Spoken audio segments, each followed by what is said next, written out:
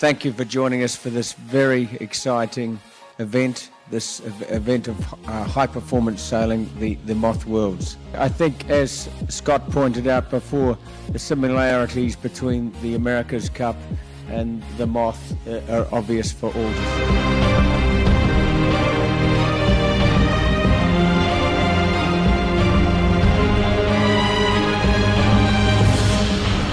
Yeah, today's a big step for me, getting some wins on the board and trying to reduce my points gap to Paul and Rob and the guys in front of me, and also trying to extend a little bit away from the guys behind. But yeah, done 6 races out of 15, so not even halfway there yet, and hoping for another solid day tomorrow, and yeah, then we can start thinking about the title.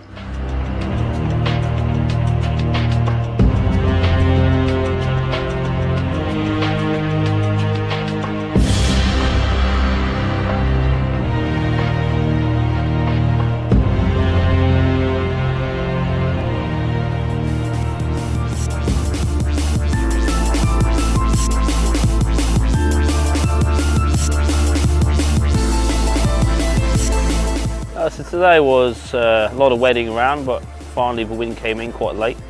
So we had a really nice breeze today, like 8 to 10 knots. And yeah, I managed to get in some really good results. Yeah, I mean, we've got some superb sailors here. We've got Paul Goodison, gold medalist. We've got Rob, Green Hours, Volvo Ocean Race legend, if you like. And just to be in the mix of those guys is really good. And trying to overtake them is really hard because they're very fast as well, but certainly I'm right in there with them. So. Yeah, I had a good day today. It was sort of my weather really, that sort of 8 to 10 knots I go pretty well. So I had a 1-2-1. I'd firstly congratulate Paul Goodison on an absolutely terrific performance this week, and look forward to beating you next year.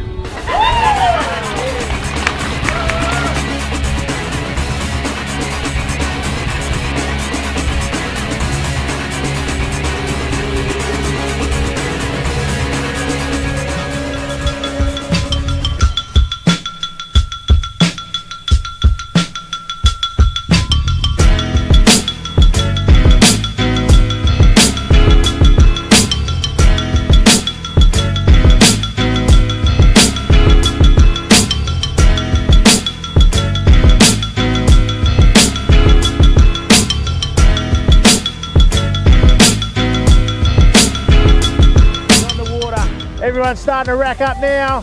The breeze is increasing to probably 20 knots. 5, 4, 3, 2, 1. Racing. Patonator coming in late, but a nice job there by Ben Paton. Great start. Just held back a little bit. Oh, he just put a wing in. Will he get it through? No way he's going to get through there. He's got all sorts coming at him. He's going to have to take about 35 bows. Sterns on. Patonator's going back up again. Just crossing over in front of Patonator.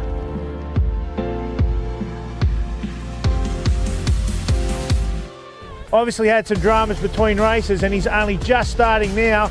Big bear away to get into the finish. Oh, he's going to lose it. He just survived getting in around the bottom of that start boat, and he's off. A bit of a heart in the moment stuff there for Simon. Wouldn't like to smash into that at doing 20 odd knots. She'd be splinters.